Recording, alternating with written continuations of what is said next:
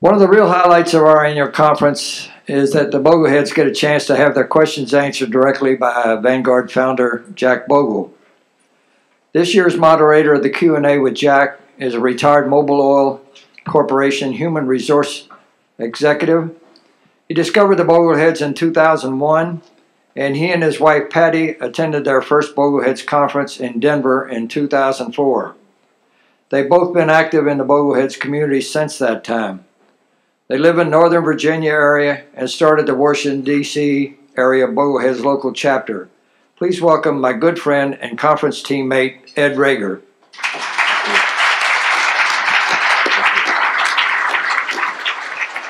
And please give another very warm welcome to our very special guest of honor, Mr. Jack Bogle.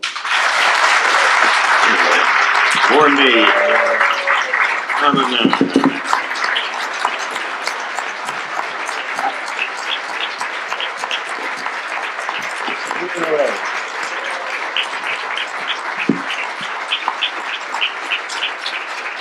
And now, without further ado, let's get started with the Q&A. Take it in. Just let me say one quick thing. I spoke at the NASD. I had a big, long speech, NASD, National Association of Securities Dealers, in Washington about a decade ago. And when I was introduced, they gave me a standing ovation. And I looked at the audience and says, "Why didn't you say that till after I spoke?"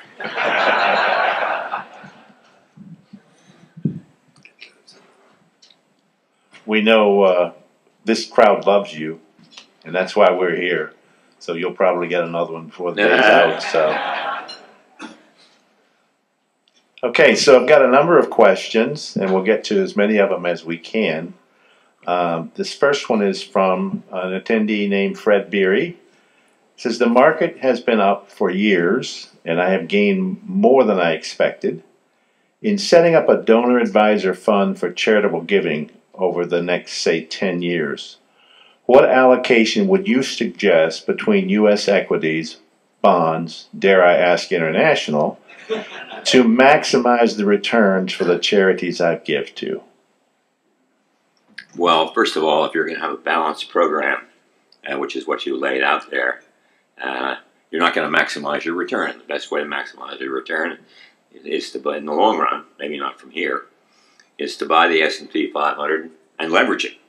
And you don't want to do that. But the prudent thing, so the real question is not to get maximum returns, but what is the best way to get prudent returns?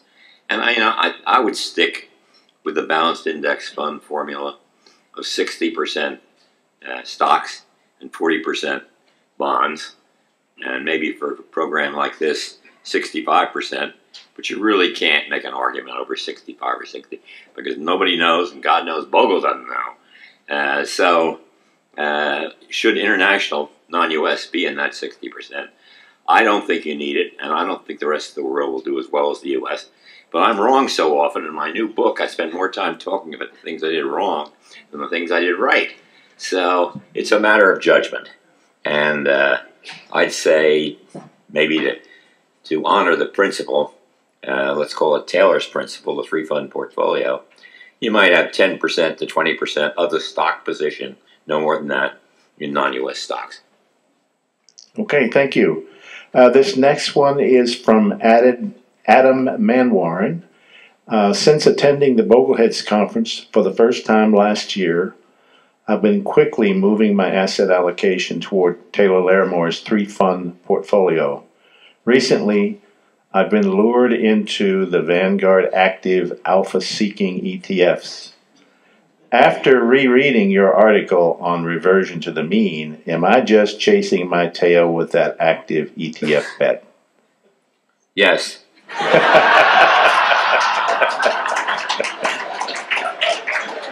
I think that answer is fairly clear. So, Adam, listen up.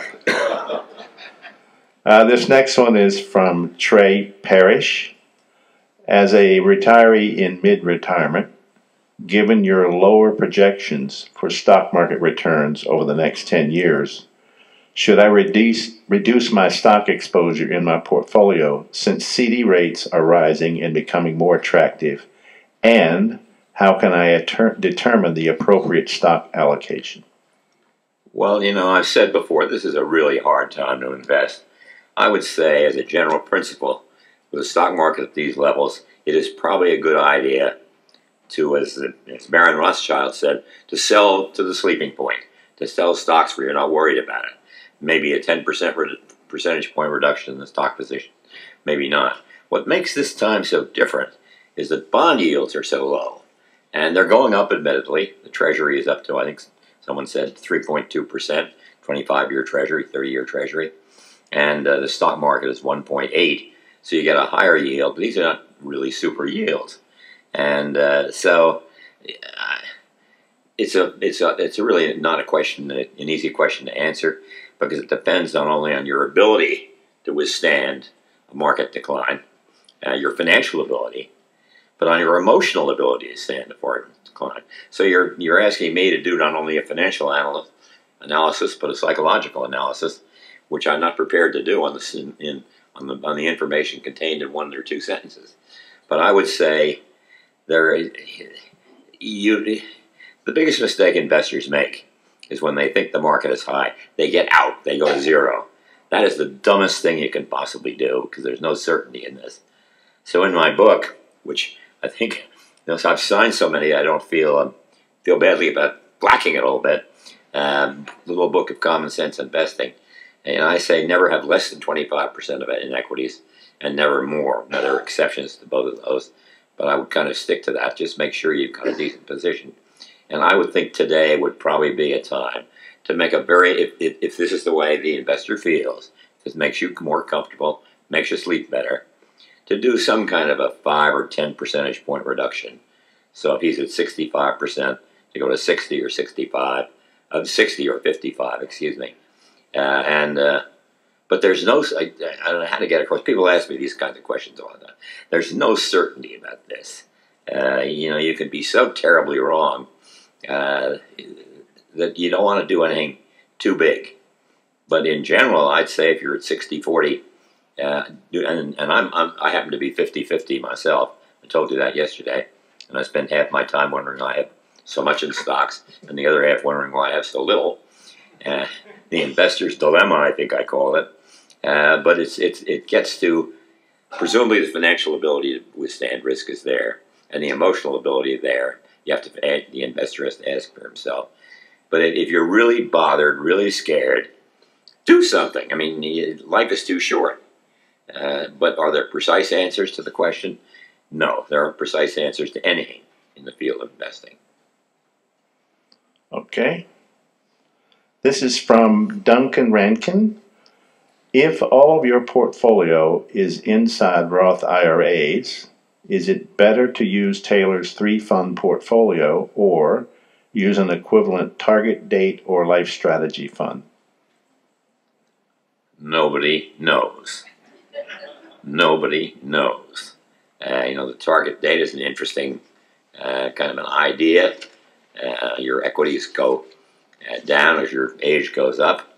Your bonds go up as your age goes up. And Taylor's 3-fund portfolio is presumably a buy and hold, and that could easily do better, but could easily do worse. There's just no way that I can think of. You'd have a balanced portfolio in any event, and there's no way that I could predict which will do better. But if it were me, we are a funny crowd, these investors. We investors. I would do the simple portfolio rather than the complex portfolio. Now that means you don't have as much fun game playing. It's kind of boring. Don't have all your money in the balanced index fund. What do? Well, you don't look at it once a year, maybe, and take it from there. So there's just kind of, as the old saying goes, how many angels can dance in the head of a pin? And that's how much you should have in one or the other. I just can't answer the question. Okay.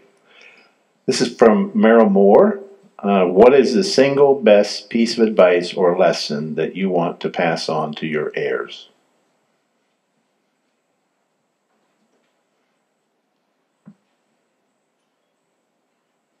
I'm thinking.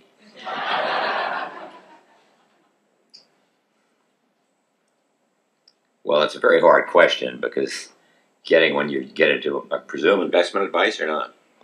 Just says single best piece of advice or lesson.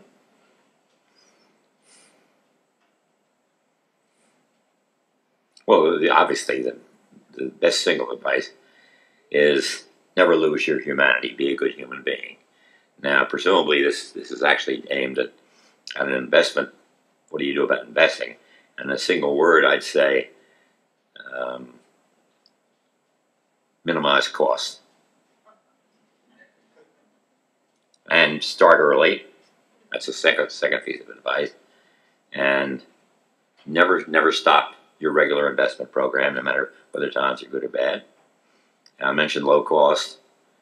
Be diversified. And now I've gone over the single piece of advice. It all counts. This is from Dion Stams.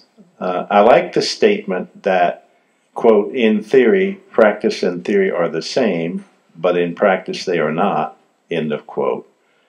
Do you have advice for us managing our portfolios on the difference between theory and practice?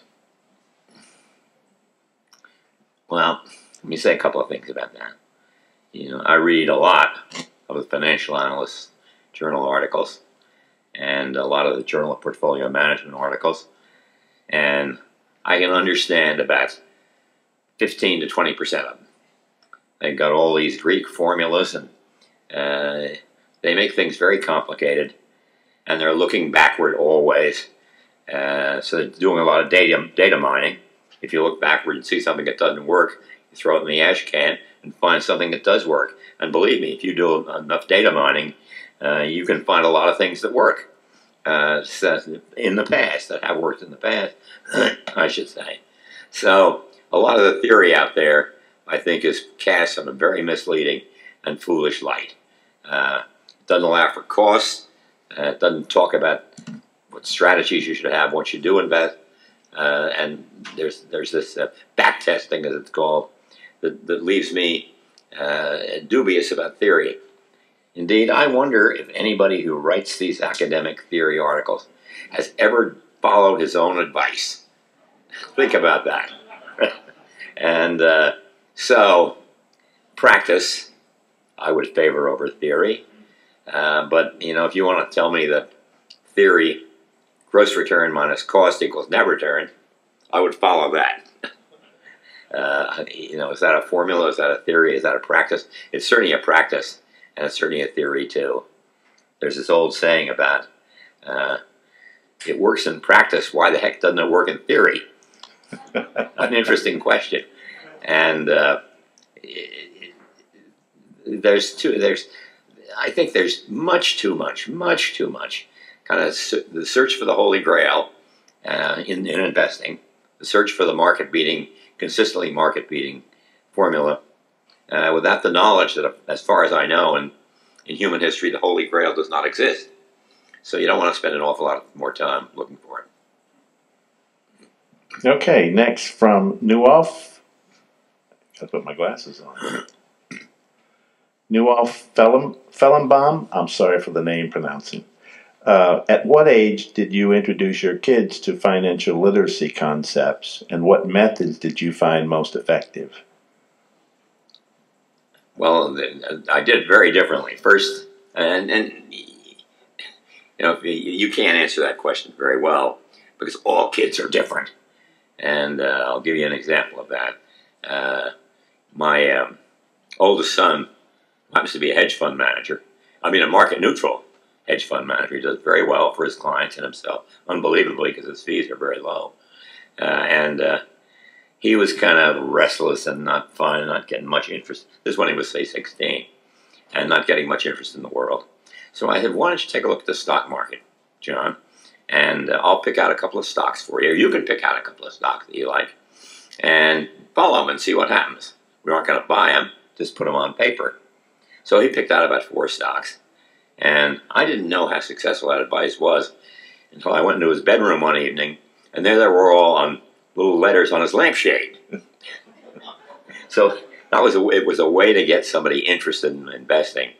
And, you know, I detest these contests that schools and colleges have among kids to see who can pick the best portfolio and all that, because it suggests that that's the way you should invest. But that's just a game. That doesn't have anything to do with real investing. So, at what age is a kid able enough, and again, all children are going to be different, able enough to understand the essential message that I give? And I should tell you that for 25 years, so let's use that one, probably the oldest child. Well, the children probably, they're now in their, well, two of them had their 60th birthday. God, am I that old? So probably when they got into their early 20s, late teens, I told them I was going to put some money away for them every year, and I was going to put it in Vanguard Balanced Index Fund. And that's and part of it's an administrative convenience. You know, I've got 6 kids, 12 grandchildren. How many great-grandchildren?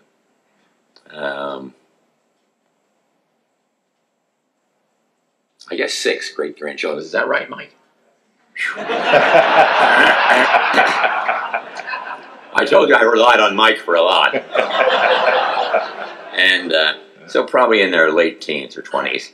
And I told them what I was going to do was put it in a balanced index fund, told them what that meant. It wouldn't go up as much as the market, but it wouldn't go down. And you didn't have to worry about it. And then every once in a while, a news clipping would come along. And I used one of them in my book, Little Book of Common Sense Investing. It showed how well the balanced fund had done, balanced index fund, which didn't very sensational at all, but it had beaten the college endowment funds. I think it's very close to the chart that Gus Sauter showed you a little while ago. And so I said, gee, just don't do anything. I put it away. It's in trust. They won't get it for, I guess, like Cork. I can't remember. No, they don't even get it then. Then their parents become the trustees, and then they can draw capital if they want to buy a new house or something like that, or put a down payment down on a new one. But you would be amazed at, I won't give you the numbers, but putting a large kind of gift that I can afford to do every year, year after year, for 25 years. Wow. My, these damn kids are rich! And I don't give them valuations. I don't talk about it. I want them to make their own way in financial life. And when I cork, they're going to be very, very happy grandchildren. But I won't be there to hear the laughter, I guess. I'm not sure.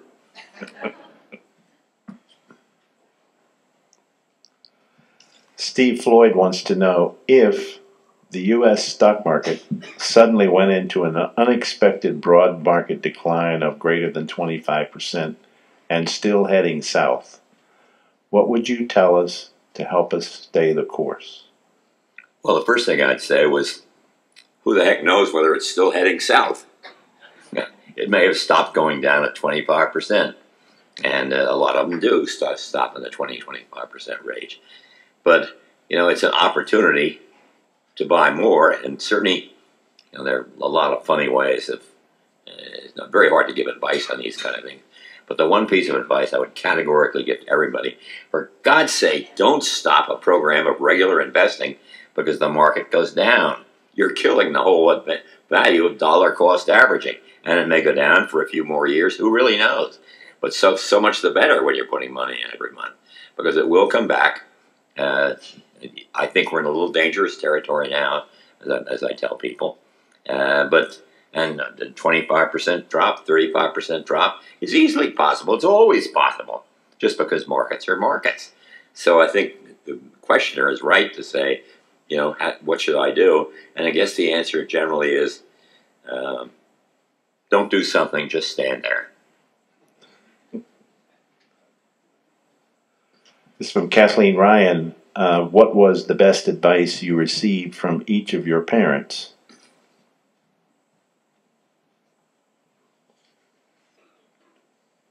That was a long time ago.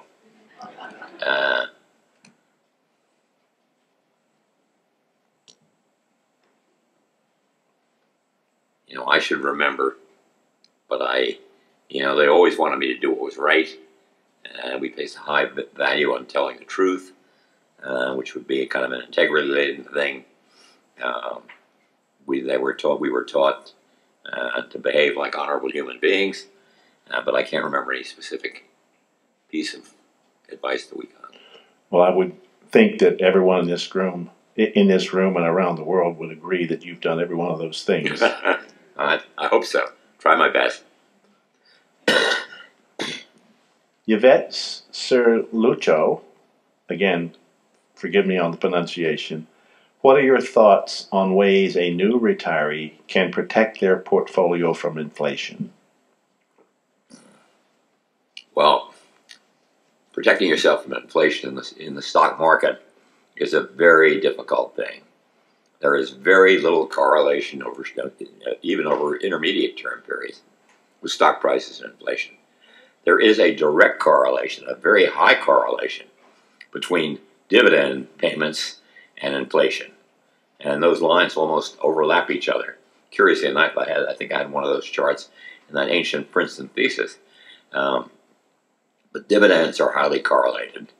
And I think we should spend more time thinking about dividends rather than market values, because market values are all over the place, and dividends are pretty reliable to go up a little bit each year, like inflation is.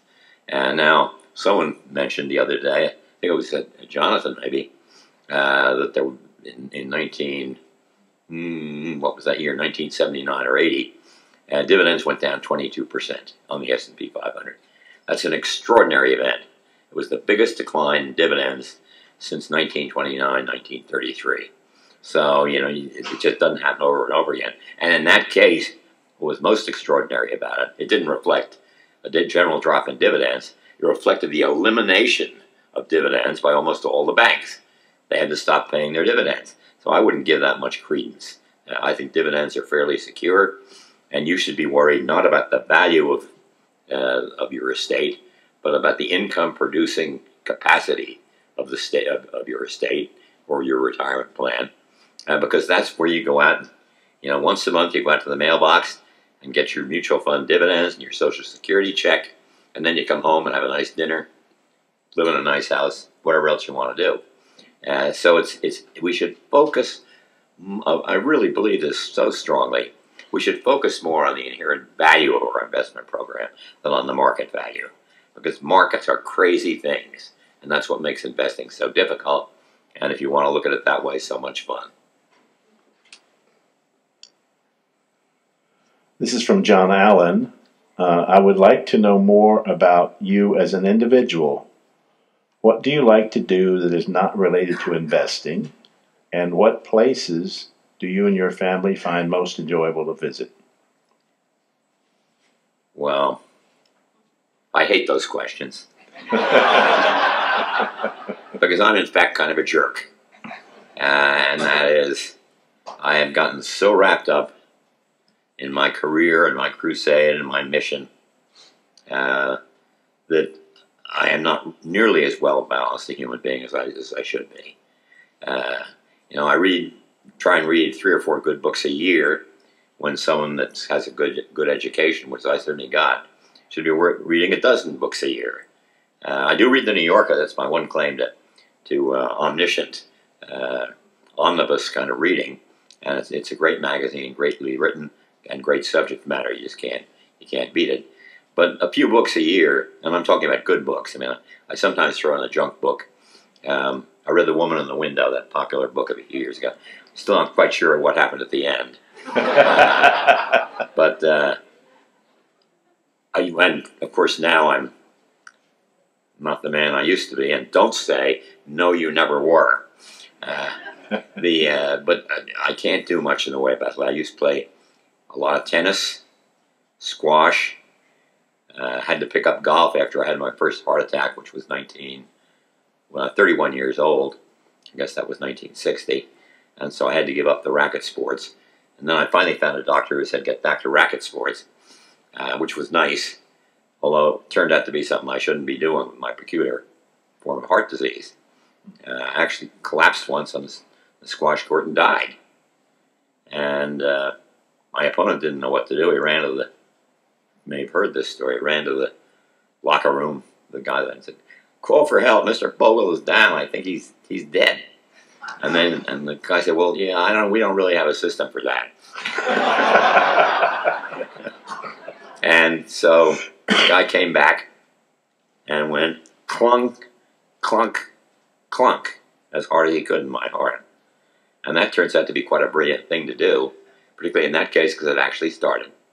And when the emergency people got there, they said, "Do you think you need to go to a hospital?" You can't make this stuff up, right, Mike? And I said, "Yeah, probably a good idea." But so I can't do the athletic things. I have a lot of, you can see it here. I can't do even much walking now. I'm very shaky in my balance. I'm taking some physical therapy. I hope it will get better. But time is not on my side. But I think my kids would tell you I've been a good father.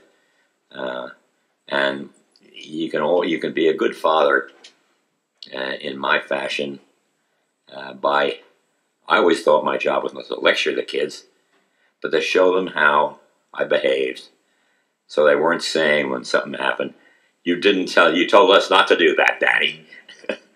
We don't get much of that because I tried to live to the standards that I would have lectured them on. And so we're close in a lot of ways. Children, grandchildren. I have a very happy, nicest thing for a family is to have the cousins all interact together. And we don't do that 100%, but we do it a very high percentage. We all get together and have great times as a family. So I don't feel too guilty. But the prime reason I was able to be a less than perfect father, or less than, I don't know how to explain this, but you get consumed with a mission, and you also get a reputation. And sometimes I think half of my life is spent trying to live up to my reputation. And this, I think, is not uncommon at all. It's sort of like Adam Smith, invisible spectator. Is it invisible? Impartial spectator. Thank you, Mike. I depend on him for everything. Impartial spectator. And you've read about that in some of my works, and you'll read a little bit about it in my new book. But I have a fantastic wife. She was a great mother, is a great mother, great grandmother. She's a complete workhorse. And now she's about 5 years younger than I am. And now she has the task of taking care of this poor, doddering old fool. And, it's hard for me to get around the house even. So she really steps up to the plate and does that too. One more task. She's in charge of me and the dogs.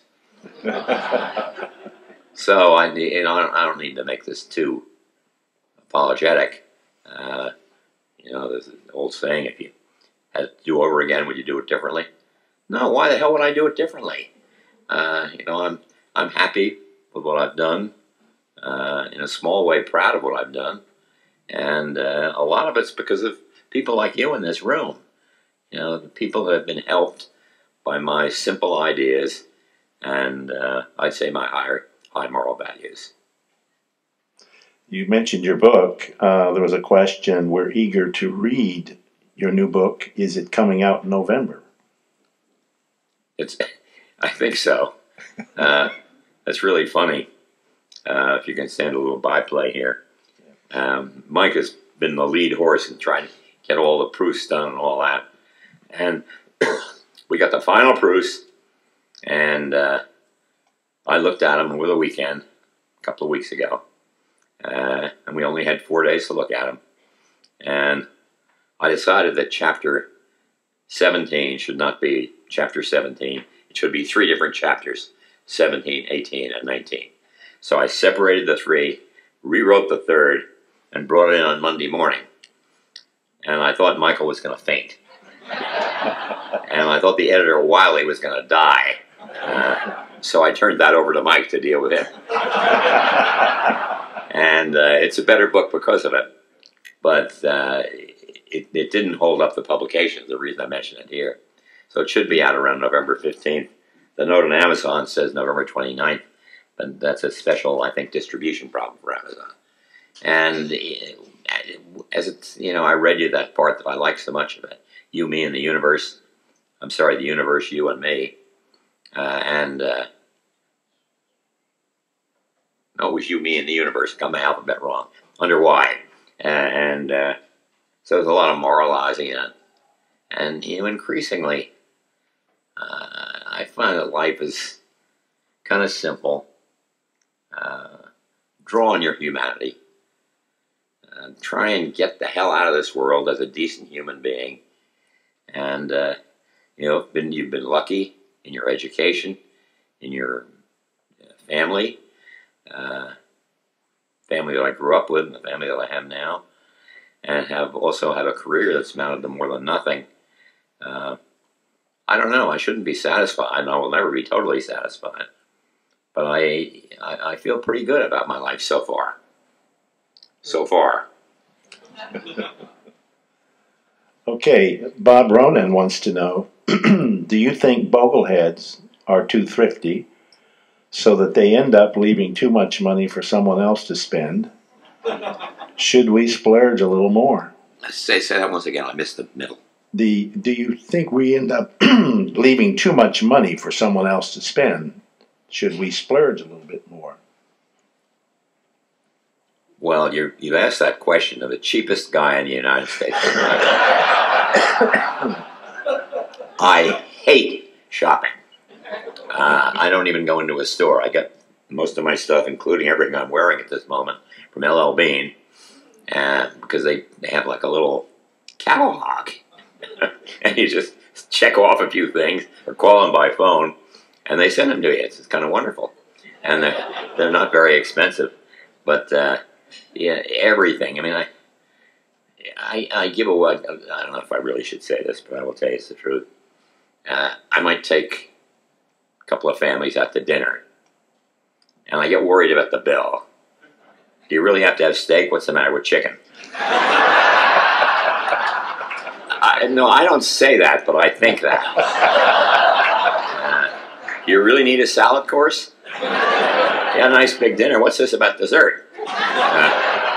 And yeah, I can give a very large donation to a charity and not even think about it. Not even think about it. So that's kind of weird, but it's a lot more fun to give away to people that have less than you do, than getting accustomed to a high way of living, going out for dinner, for example. And we like to sort of. Although we have this nice place in Lake Placid, very nice. We've been there for 50 years now, and bought by my wife's parents. And if I ever say to the kids up there, would you like to go out to dinner tonight? They always say, if it's nicer than it is here, and we don't go out for dinner. There's no place on earth nicer than that. We also had multiple questions from people out on the Boglehead website that weren't able to attend, and I thought I wanted to mix some of those into the questions as well. To start off with, one came, what major changes or trends do you foresee coming in the next decade or two? Well, I'll give you, with reasonable brevity, the three that I write out of the book. Chapter 17 is now part 2, with 3 chapters. And the part 3 of the book is called The Future of Investment Management. And the 3 chapters are, number 1, the mutualization of the mutual fund industry. And there's no way that at some point other firms will adopt the Vanguard shareholder first strategy. They may not want to, but when costs get driven down enough, when the directors wake up to paying huge fees for bad performance, it will finally happen. And I do tell the story in there of my 2 big attempts to mutualize. I tried to mutualize Putnam, and I tried to mutualize a subsidiary of IBM that ran their money. And in both cases, I failed. But on the other hand, you're not out until you have 3 strikes, and that's only 2. So I believe that the industry will be forced economically to run itself for the fund shareholders and not for management shareholders. That's number 1. Number 2, is the fight to save the S&P 500 index. There are all kinds of forces against it, and it's, in a sense, its own worst enemy. It's so successful that assets are concentrated, and the index funds own very large portions of every company in America and pretty much around the world. And for U.S. companies, Vanguard owns, I think, around 8%. BlackRock owns almost 8%. That's 16. I think I used these numbers earlier. And State Street about 4, just those index funds. And that's 20%. And if you throw in American funds, they probably own 3. And then you go way down from there. But the concentration of governing power, well, the first issue is the competitive number of competitors. Like, should you own all 7 airlines? It's a very serious attempt to say that no mutual fund, index or otherwise, but it applies mainly to the index fund, can own more than one company in a given industry. I talked about this briefly the other day. And that is a fight that somebody better be making. I'm doing it now myself to say it, because I think by Common's agreement, the S&P 500 index fund that we started in 1975 was the greatest advance for serving investors in the history of finance. That seems a little broad, but nobody else can think of any other. And so we cannot let that go. But there may be things that have to happen, because the other part of the problem, and that is concentration of voting power. And there's an article by Dr. John Coates, professor of Harvard Law School, who says, do we really want a country where 12 people, 12 individuals, control the entire corporate America? I think he's wrong. It's more like 6 that are going to end up here, and not 12. And he says 12 is just a number he picked out of the air. But a very small number of individuals, the chief executives of big money management firms, are going to be able to run corporate America unless something changes. Something will change. There will be change in governing responsibilities, maybe change in the law. Right now it says that no mutual fund can own more than 10% of any security, voting stock of any company, and but it only applies to the mutual fund, not to the complex. So the law very easy to get around, which gets me to the third part of the third issue, which is what I call in the book the investment company, the Financial Institutions Act, of 2030, number picked out of the air. And that is the Investment Company Act. It is written basically to regulate closed-end investment companies. And it doesn't regulate institutional investors. It regulates mutual funds, and in incremental ways. The mutual funds were never the focus of that act. So there were things that were designed for sort of Procrustean bed. Things that were designed for closed-end funds were applied to open-end funds. And it also relates to, this litany of problems. It relates to a mutual fund. Well, this isn't a mutual fund business. It was in 1940. Most people had just one fund. And now people have a lot of funds. The regulatory unit should be the mutual fund complex or the management company, and not the mutual fund itself, in my opinion. So that will be a big change. It's going to happen. All these things are going to happen. And I can't tell you why. I can't tell you how. And I certainly can't tell you when. But I can guarantee you, you younger people in the room who will be here to see it, mark my words. Okay. Thank you. Do you think, Jack, the market has become more efficient than it was 10 or 20 years ago, or less efficient? I believe the market is precisely as efficient as it was 70 years ago. And I picked that 70 years for a reason.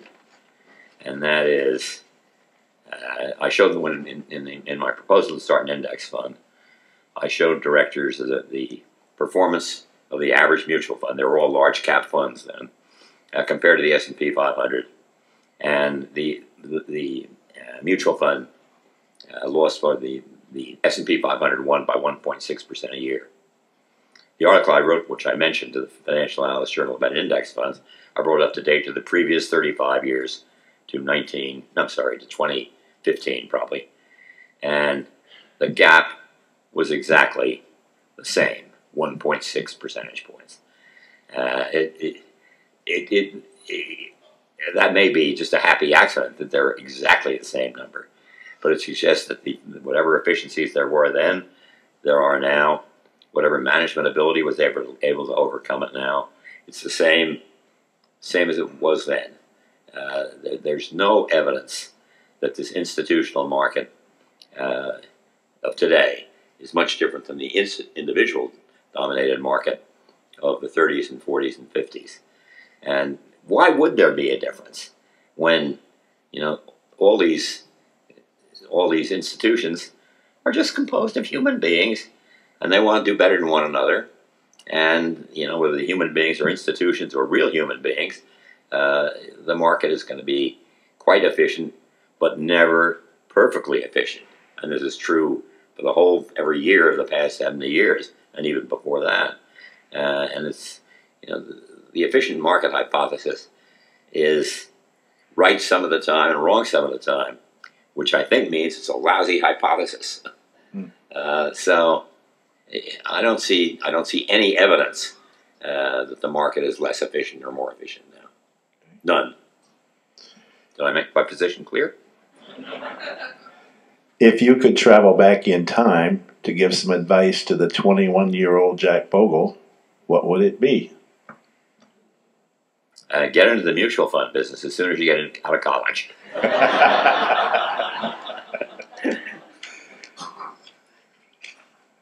Yesterday, you mentioned China rising.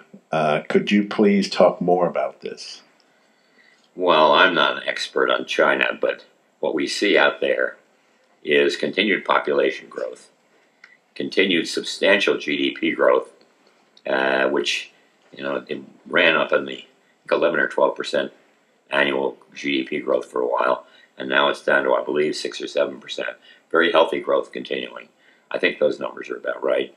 And I see a more enlightened, in some ways, Chinese government that's prepared to let entrepreneurship play its own role, let business play its own role. And what could get in the way, and then those are things, they basically have a stronger base, economic base, population base than the U.S., and they will gradually catch up and pass us. I don't think there's really any question about that. They have dragging them down a tremendous amount of regulation and what do I want to say, maybe mind control. You really have to sign on to the Chinese Communist Party if you want to get anywhere, one party. And they're giving that a certain amount of continuity by having a leader who, I think they suspended the rules that you have to leave the leaders change every 6 years to give him lifetime. And then I heard some of them taking it away, so I'm not sure exactly where we are on that. But it's a very regimented society, a very debt-ridden society. They have big economic issues in a lot of building that goes on with huge debt, and nobody moves into the buildings. This is a problem that we faced in America from time to time, and it seems to be a serious problem. But probably the most serious problem is what do we know about China? And that is, we don't know a heck of a lot. They guard their information. They would give you misinformation if they could, and they do give you some misinformation. But sooner or later, you know, when you're playing with a half a dozen or a half 100 different economic indicators, it'll be pretty clear which ones have been fussed with and which ones have not. So I think they're coming around a little bit. But I think they're powerful potential, short-term problems, and a real risk to world stability. Do you like Vanguard's target retirement funds, and would you recommend them to most investors for their tax-advantaged accounts? Well, take the easy part.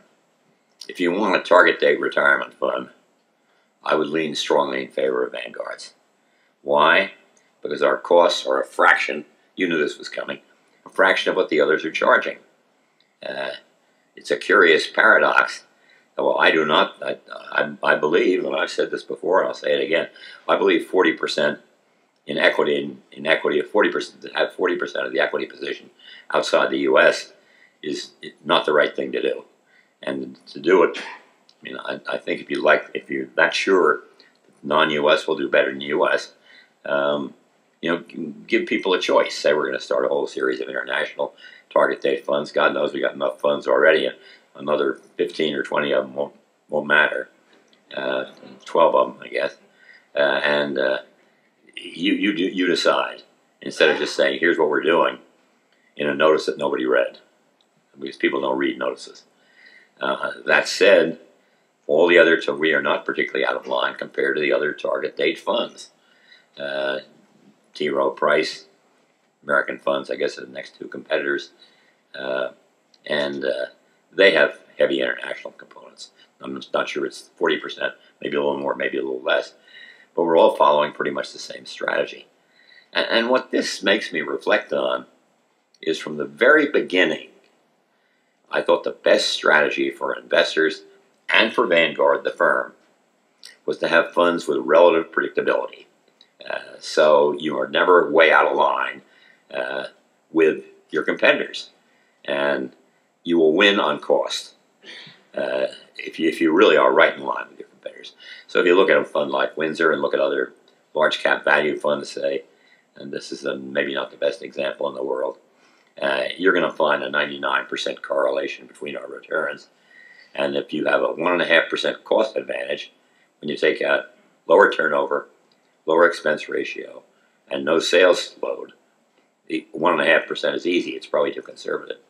You'll win by 20% over 10 years, approximately 20% over 10 years. If 20%, doing 20% better than the average fund, isn't good enough for you, I don't know how to help you, honestly. And you don't get money pouring in at the top when your performance is great. I mean, just think about Magellan. Magellan Fund, Fidelity Magellan, had this great performance. The money poured in. It got to $110 billion, paying the Johnson family a couple of billion a year. I don't think they need it that badly, but then they do if they're going to cut their prices on their index funds to zero. Couldn't resist that.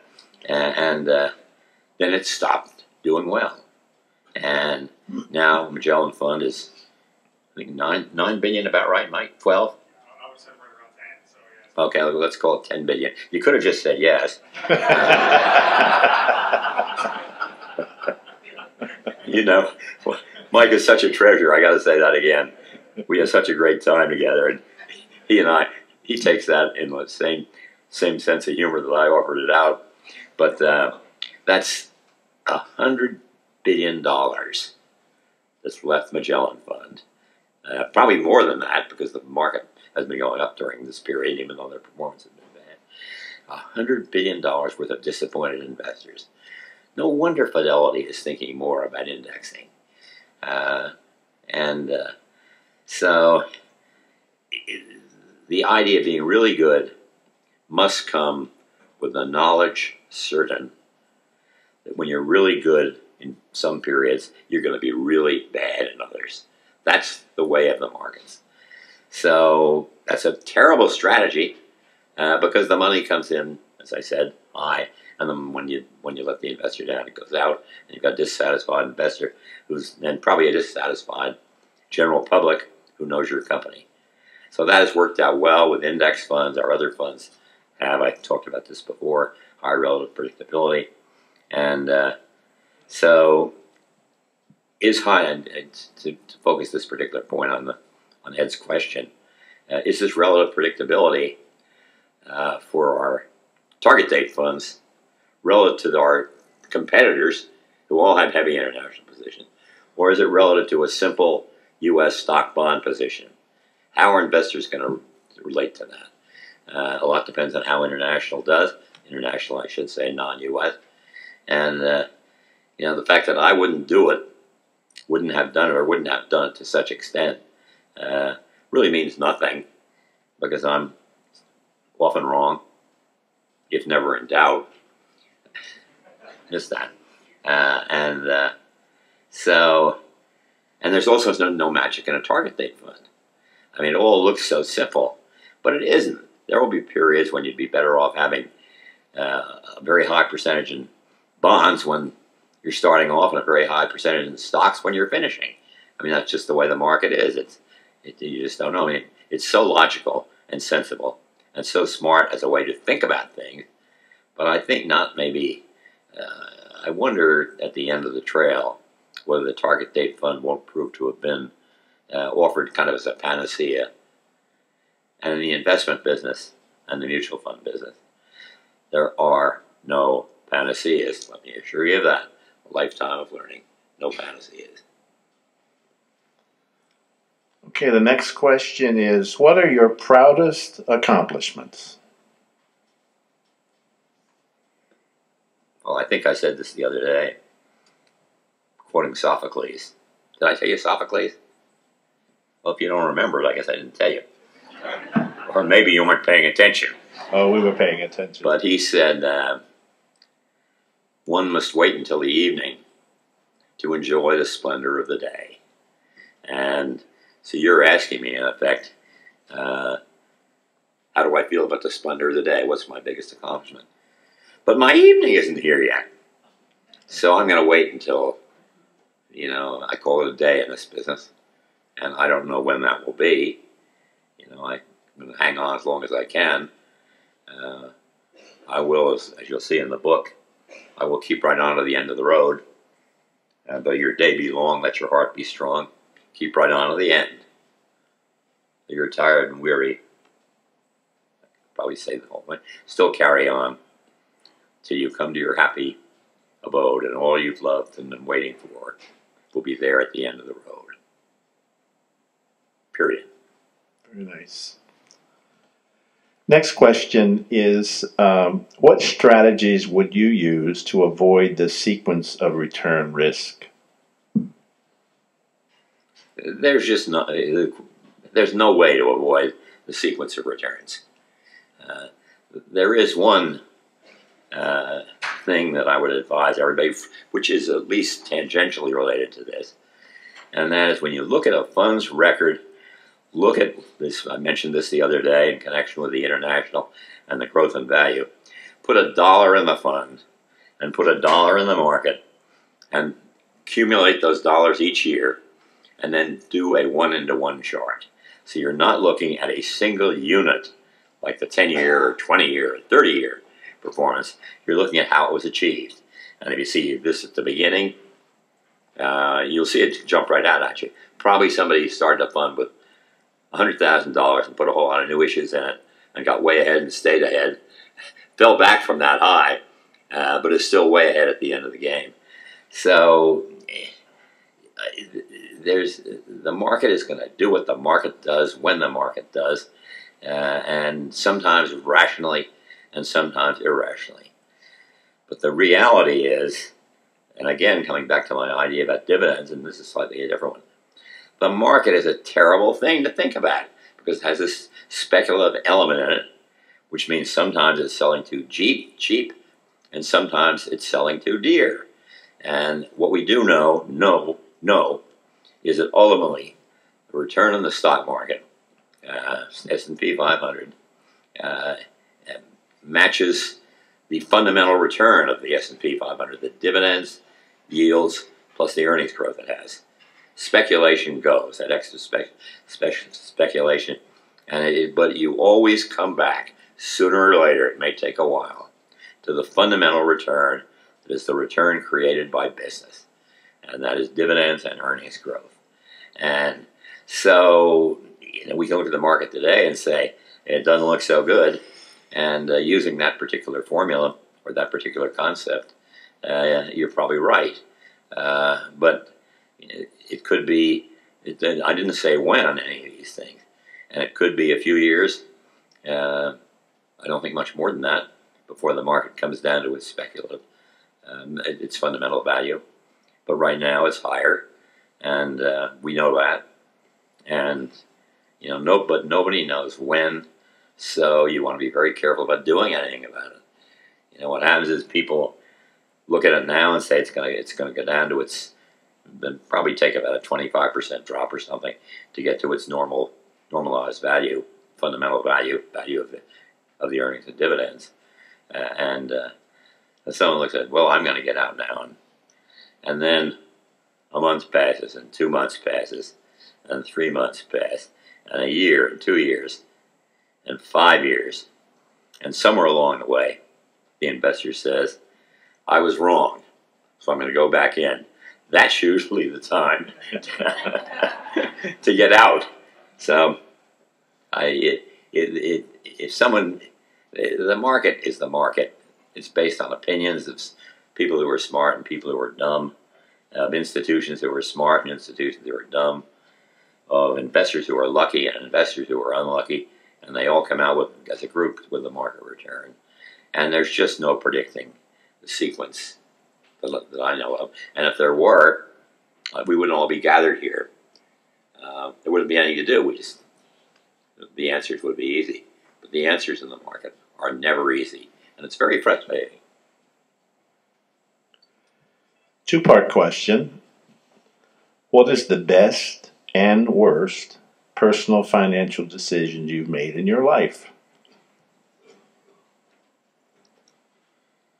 Well, that's it.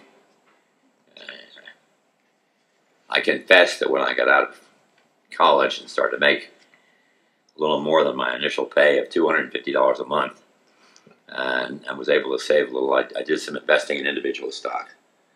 And they all had great stories, and none of them panned out.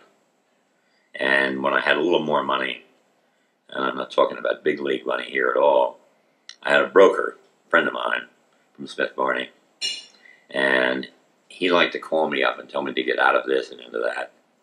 And it wasn't the fact that every single time I should have gotten into that and out of that, which is the way the world works, but it was the damn phone calls.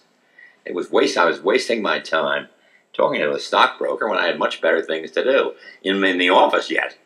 So the biggest mistake I was letting that go on too long, which is probably 10 years.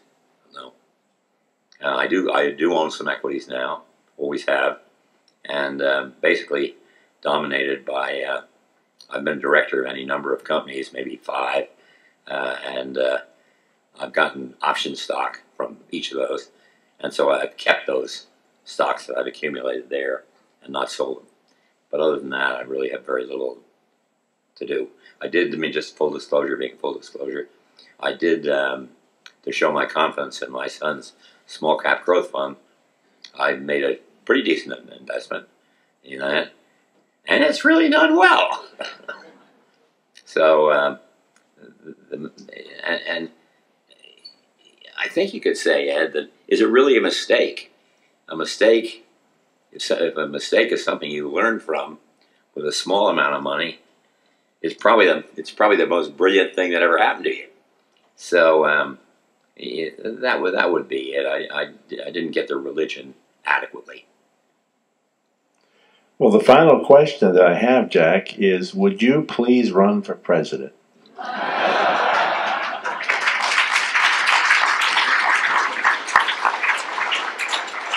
There's an old joke about and it's a Boston joke about a guy's little lisp, but I won't bother you with the whole joke. But his answer was, "I won't say yes, and I won't say no, but I will say this: that's the best over I've had today."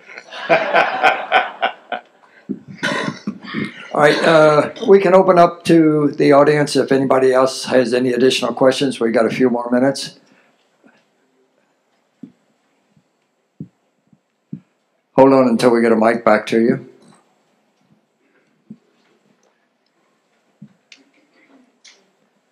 Jack, thank you so much. Yesterday we had a great time at Vanguard, and so impressive. I think everyone agrees. Everybody's been talking about it. And the crew members, in particular, are what make this place so impressive. And they talked again and again about how much they love working at Vanguard and how much they love you as the founder. Could you share, because many of the people here work in business or business leaders, how you were able to start that culture that lives on today? Well, that's really a nice question because it comes out of a little bit out of what the events that transpired in my book. And that is, I think I started to say this to you yesterday, that was originally about landmarks, each step along the way that got Vanguard from the little skeleton company to the biggest company in the world. There were around 12 of them.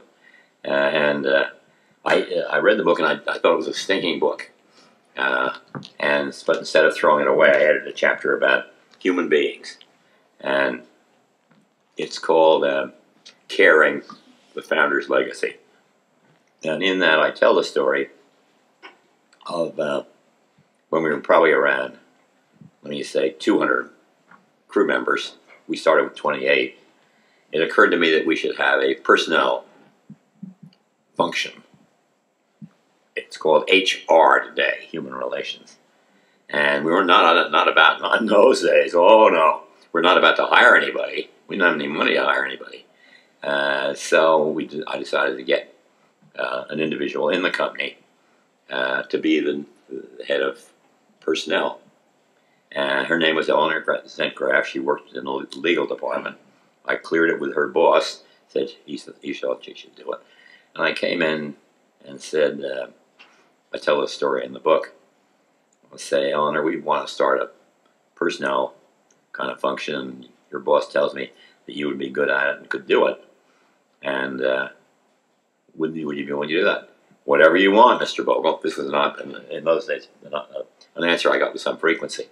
And I don't get quite that much anymore. I shouldn't have said that. So I said, well, that's great, and thank you. And she goes out the door. And then she comes back in. And she says, I want to do whatever you want me to do, Mr. Bogle. But what is it you want me to do? And I said, well, that's a really good question. And I haven't thought much about what I want you to do. So let me try this. I want you to hire nice people and make sure they hire nice people. And out she went and did that. So the key is to have people that have at least a touch of niceness, of human goodness, and even more than that. And yes, you have to have people that know technology, particularly today. That wasn't much time, and so you need the technical, which requires very brilliant people. But even then, you should try and get people who are at least fun to be around, who are committed to the company, committed to their jobs, committed to their fellow crew members. It's amazing how many of these people. I talked to a lot of them. 25th anniversaries, retirements, Award for Excellence winners. I'm still spending a lot of time, which I love, talking to individual crew members or groups of crew members. What do we call those things, Mike? I do team meetings. I do probably 3 team meetings a week where somebody finds that they want to bring their investment team or their whatever team it is in to see me, or they get a bigger room and maybe as many as 20 people. And I talk to them about anything they want to talk about. But I think to the extent, Patty, that what you're saying is a valid reflection. I think never underrate the power of trying to be a decent human being. And it's really easy. Don't lord it over people. Don't yell at people. I don't usually. Mike's laughing. I never do, really. Almost never. Hardly ever. But for me, the standard is really you build up a reputation for being a decent human being. There's a lot of admiration, even love, from our crew members. We human beings then try to live up to that reputation. So it's constantly, I'm making bigger demands on myself every day because the reputation grows.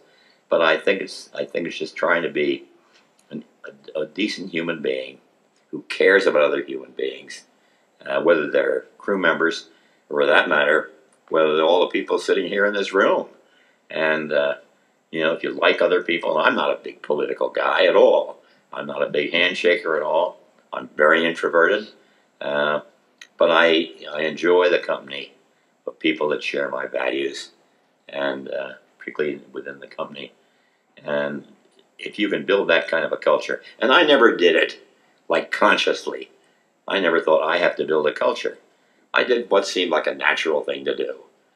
Hire people, be nice people, give them good compensation, have them figure out what it is to do. And a lot of them work on the same teams, have worked in the same teams for 25 years. And I really like that. They get along well. They come to work. They're happy to go to work on Monday. And sometimes even a little sad to leave on Friday. So it comes down to, you know, as human beings, if we want to do what's right for ourselves and for society, just try and be good to the people around you and make sure that they pick that up from you. It's very easy because they see what happens, and have them handle other people higher or lower in the pecking order with humility and respect and confidence and trust. And, you know, I haven't really tried to explain that before, Patty, but that's the best I can do at the moment.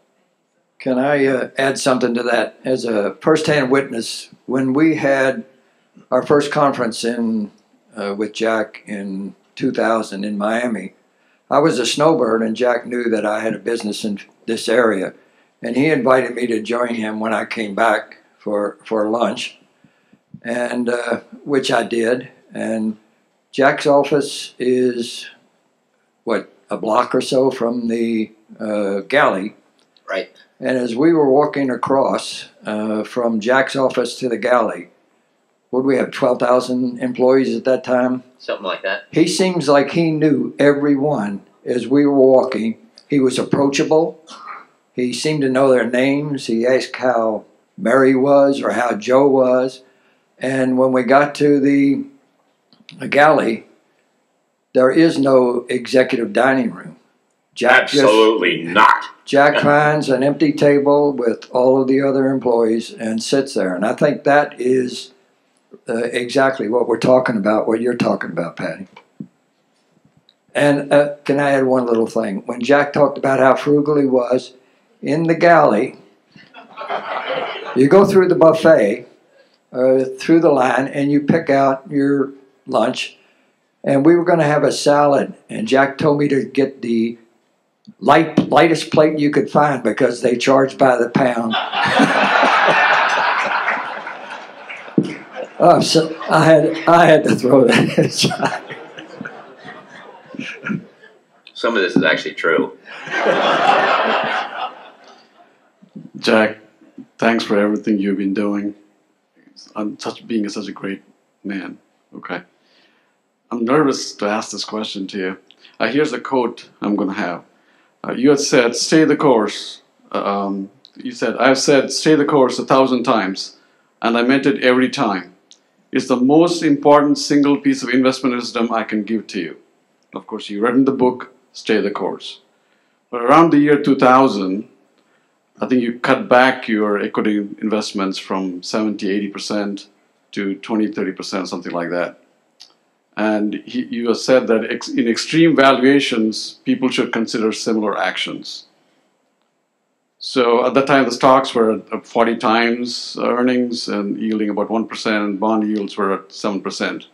My question is, what measures of extreme valuations should we make change the course or change our investments? And how am I supposed to know? A layman like me, how am I supposed to know that? Thank you. It's not easy to know, and those opportunities don't come along very often. What happened in 2000 was something that I don't know if ever particularly happened before. The yield on the stock market got to 1%, and that's not a sustainable stock market level at 1%. Japan got to 1%. Japan got a half to 1%. But dividend yield is a very important point. A very important point in my reasoning. So here we have the stock market looking high, and the yield in the bond market was 7%. So that meant you double your money in 10 years in bonds, and you could double your money or triple your money in stocks from 1%, but it just didn't seem like a good idea. I can't remember exactly what I did, but I think I cut back from around 75% in the stocks to around 50. Very unusual. Something I would probably advise people not to do. It worked well, of course, and there is, and this is, I don't want to get too much sentiment into this, but don't forget, I have gone through little bits of hell, health-wise, and you know, my heart was not working well.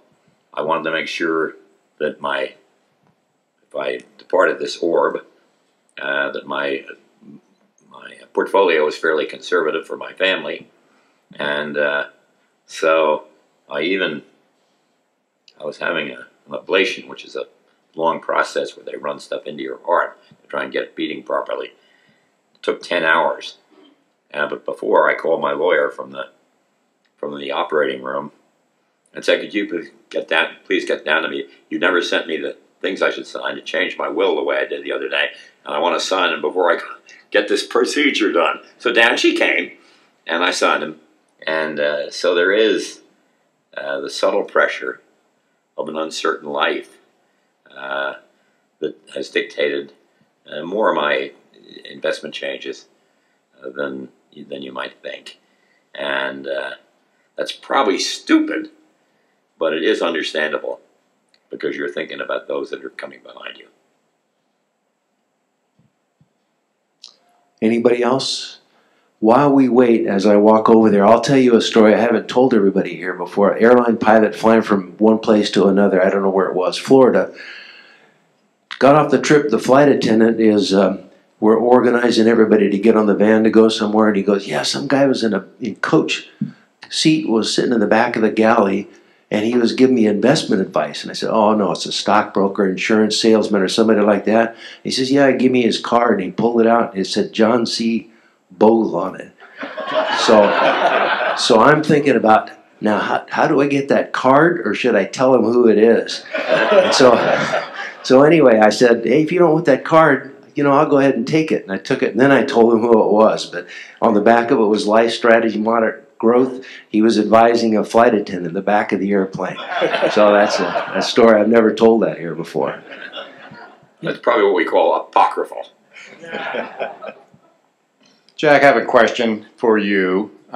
All of us have been following your mission. We've been trying to get it out to more and more people. We've been following it ourselves. What are we doing the right thing? Is this what you want us to do as Bogleheads? If you could elaborate to all of us, if you were going to give us a mission, what would it be? Well, yeah, that's a hard question to answer because I think it's unwise for anyone here, including me, to give anybody real advice because we don't know what's going to happen. And you're judging the questioner, per person asks you the question or asks for the advice. You don't understand who that person is. How could you possibly do that? So I like the idea of the Bogleheads Forum where all ideas can be integrated and people that disagree can do this and that. So I think it's participating in a group exercise. And I must say I'm astonished and delighted with the success of the Bogleheads website. And investors love it. They love Taylor's book. And they love my books too, which are pretty much the same as Taylor's, except longer. And so I think your mission is to do what's right for yourself, and if someone comes to you in need, give them a course that goes down the middle, with the knowledge, always the knowledge certain, that you don't know what, nobody knows what lies ahead. What worries me about this 45-year bull market, which Vanguard has existed, 12% return. It's not going to happen again, I don't believe, and I think there's too many people believe that the past is prologue, the future will continue to get these high returns. But think about that chart I showed you yesterday, showing the difference between a 4% return on stocks and a 12% return, where your money doubles in the 12% return every 6 years and a 4% return every 18 years. And look at those lines spread apart. You don't expect it to happen again. Underplay, always underplay the chance to make big money. Investing is a matter of putting to work money with corporations. I have a lot of worries about our corporations today. So I say this advisedly. I just don't know what else to do. I worry about the merger trend. Somebody asked about the shrinkage of companies in the U.S. Bill Bernstein did yesterday. And that's a serious problem, not a major serious problem, but a serious problem. And so the future is always uncertain. So whatever you, I guess I would like to sum up by saying, whatever you say to anybody about anything at any time, just make sure to say, but nobody really knows. Or investing is really a hard business. Because our emotions get mixed up with the reality, with our mathematics, with the dollars we have in our retirement plans. And I think you should not be quite blunt about it. Try to give investment advice to anybody else without those hedging words. Okay, here's a chance to talk to your financial hero, our financial hero. Let me make my way to the front.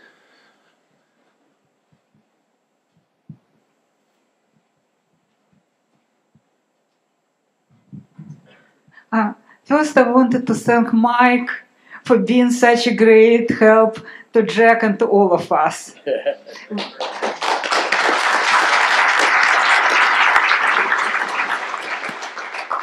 Jack, you mentioned that you read a couple good books a year. Which of the recent good books would you recommend to us? Well, I'm right in the middle of biography of Andrew Jackson by John Meacham called American Lion. And I don't get a chance to catch up with it very often. Excuse me. And the last really great book I read was, and I'm not talking about the last book, but the last really sensational book, was Doris Kearns Goodwin's Theodore Roosevelt, William Howard Taft, and the New Age of Journalism. And it's a compelling book, but particularly, a little disclaimer here, particularly for me, because I studied and wrote a paper about the New Age of Journalism back at the turn of the century. Ida Tarbell, and I can't remember the name of the magazine that printed all this stuff. But journalism was active then, and people listened to journalism then, and they had a powerful role in the public. And so that combination of two really interesting characters, I mean, there's nobody more interesting, I don't think, than Theodore Roosevelt, just meant for a very compelling read. And I like biographies but I wouldn't know where to begin. And people send me books all the time, investment books, and I had and I'm asked to endorse them, and I got one the other day, and I decided I'd give it a shot. I won't mention the name of the author, and I got to about page 150, and it was 550 pages. So I wrote back to him and told him my rule: I never endorse a book without reading it. And I was sorry. He just wrote too big a book for me to read. He didn't seem very happy. I also warned them, by the way, that my endorsement has never been known, my blurb has never been known to add a single copy of extra sales. Not one book. Ever. Got one on the other side. And also on the personal touch, after we finished the conference last year, I got home and received a note from Jack himself. Very impressive. You talk about the personal touch. Jack, we know how much you enjoy eating peanut butter and jelly sandwiches. And other than whatever's on sale, what is your favorite kind of jelly? Grape. Well, I think that wraps up the Q&A. On that note, Is Like too Jason, long an answer. is Jason going to put that in the journal? Okay, thanks. I was just going to ask you, Jack, as a new father and with our second child on the way, my wife graciously allowed us to call him Jack, call him Little Jack. This is Big Jack, as he's referred to.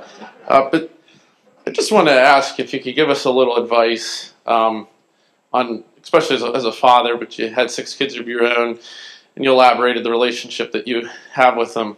That's not something that happens by accident. You have to be an intentional parent. And you don't really see that in society, but in talking with many of you as a first-time attendee, that's something that's pervasive. And my compliments to all of you and to you, Jack. But if you could just give the next generation of parents your advice and what you would what worked for you in developing that relationship with your kids. Well, I've already told you I was an imperfect parent, so I don't know that I'm a good person to answer that. But I'd say, as I do in so many ways, the simple things that matter, Ben. First, love the child, no matter good or bad. 2, set an example. Don't have to explain yourself away.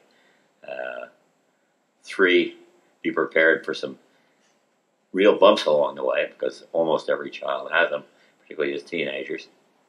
And 4, when it comes to time to drive a car, don't let them. Well, Jack, the Bogleheads appreciate your every year attending and being and sharing your time with us. We cherish your friendship. Every year we look for some meaningful gift to commemorate your appearance here. And it gets tougher and tougher. I know you don't have any room.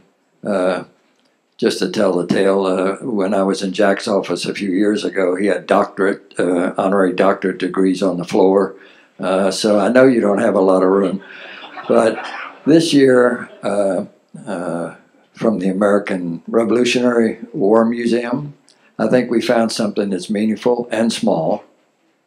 This is a letter opener in the shape of an American Revolutionary War sword. And the inscription reads, "To Jack Bogle, who revolutionized the mutual fund industry by slashing costs, saving investors billions, the 2018 Bogleheads Conference."